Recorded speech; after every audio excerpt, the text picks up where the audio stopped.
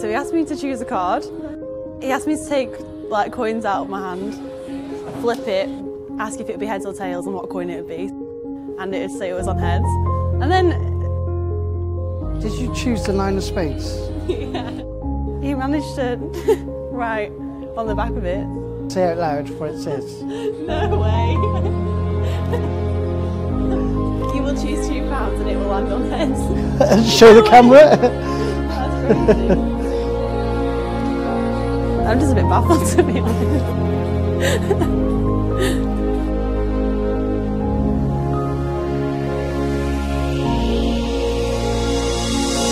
Do you mind if I show you a quick card trick? Not at all. Of course. So what I'm going to do, I'm going to dribble down the cards like this, okay? And I just want you to tell me to stop.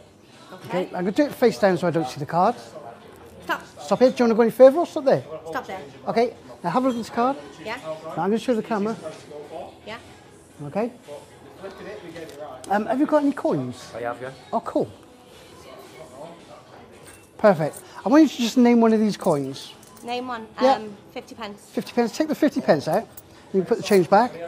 Now I want you to take that 50 pence, I want you to flip it and see whether it lands on heads or tails. What's it land on? Tails. Heads, okay. sorry. Oh, it's heads, right, okay. Okay. Sorry. That's okay. Do you know what? That's really weird. Okay, think of your card again. Yeah. Okay, hold your hand out nice and flat. Did you choose the 9 of spades? I did. You did, yeah?